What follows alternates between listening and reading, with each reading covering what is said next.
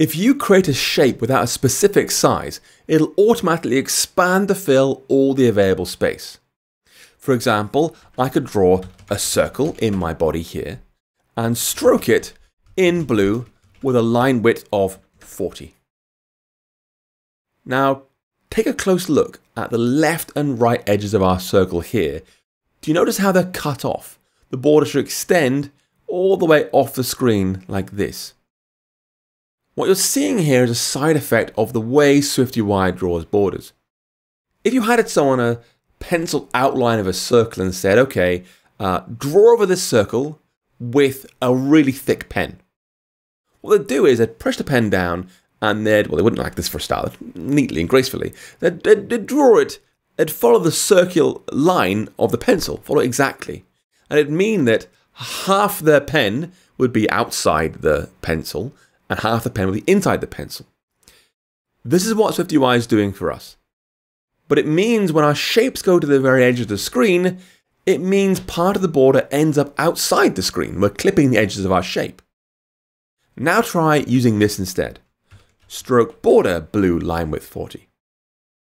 Now all our border is visible because SwiftUI strokes the inside of the border rather than centering on the line of the border itself. Now previously we built this arc shape right here. And it's a shape, so just like circle, it'll automatically expand to take up all available space unless told otherwise. So we could say I want to have a arc with a start angle of degrees minus 90 and end angle we'll do degrees plus 90 and clockwise true. We'll get an arc like that. I'll then do a stroke border of blue, line width of 40. And if you open up the error message here, you're going to see it's telling us very loudly, value of arc has no member stroke border, which means the arc shape has no modifier called stroke border. It doesn't know what stroke border even means here. This happens because there's a small but important difference between circle and arc. Both conform to the shape protocol. But circle also conforms to a second protocol called InsettableShape. This is a shape that can be inset, i.e. reduced inwards somehow by a certain amount to produce a different shape. Now the inset shape it produces is anything. Realistically, you could make a circle into a square into a triangle, or a star, doesn't really matter. But realistically, it's always the same shape, just slightly smaller. Like an inset rectangle is a smaller rectangle. Inset circle, a smaller circle. To make arc conform to the InsettableShape protocol and therefore get stroke border, we've got to add one extra method to it, which is called InsetBy. This will be given some amount, which is half the line width we're drawing. Remember, the outside is the bit we want to pull in, so half the line width.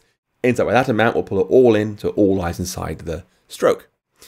And this has to return a slightly smaller arc. Bring it in. The problem is, we don't know how big the arc's going to be. Our path in method has not been called yet. It turns out the solution is actually fairly simple. If we give our arc shape a new inset amount property, defaulting to 0, we can just add to that whenever InsetBy is called. Adding and adding and adding. And adding to the inset allows us to call InsetBy again and again and again, each time making the arc smaller. And then we can call stroke border to get a finished smaller arc. First things first, add a new variable property to the arc. Var inset amount is 0.0. And now give it an InsetBy method here. Now what we're going to do is we're going to make this pretty much almost the only time in this course we've got to use a CG float, which is an archaic version of double that somehow wormed its way into SwiftUI. And it actually exists in many, many places, but mostly, in fact almost entirely, Swift lets us use doubles everywhere CG float's needed. Not here. We've got to say func InsetBy an amount of a CG float. It's a double with a different name. That's all it is. Returns some InsettableShape. We'll get a new variable called arc, which is a copy of ourself. our start angle, our end angle, our clockwise, our inset amount. We then modify the arc's inset amount and add to it whatever amount we've been asked to inset by, and then return that arc. Now this amount here should be applied to all edges. So rectangles don't get smaller by staying fixed on one side and shrinking like this. They should shrink equally on both sides down to the middle like this. And so in this case, we're drawing an arc. The best place to do this is actually our radius. You know, the amount of space we have is the same, but we're insetting by again and again and again, getting smaller and smaller and smaller. So we're going to modify this radius to be rect.width divided by 2 minus our inset amount. So it gets smaller along the way. And now we can say that our arc conforms to InsettableShape.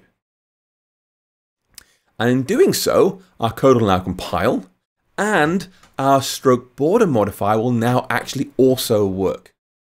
So when this redraws, hopefully in a moment, come on preview, you can do it. All being well, it will actually work. In the meantime, while it's having a little think about its crimes, thank you for that, I will just point out, there we go, I'll point out that InsettableShape actually builds upon shape. It inherits from the shape protocol. And so you don't conform to shape and InsettableShape, just InsettableShape gets you both. Anyway, strokeBorder is now working correctly. We've stroked our arc inside the border, so the entire thing fits onto the screen.